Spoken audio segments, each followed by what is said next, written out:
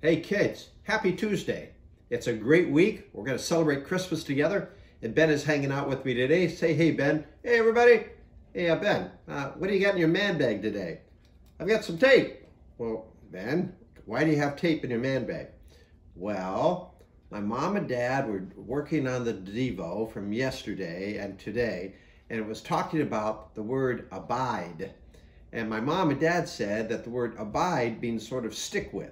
And so that made me think of tape and how we can stick things together. And so I'm thinking that maybe Jesus and I can stick together. Hey, Ben, that's a great idea.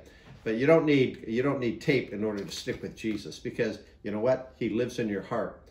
Because you believe in Jesus as your Savior, He abides with you. He stays with you. He's with you always.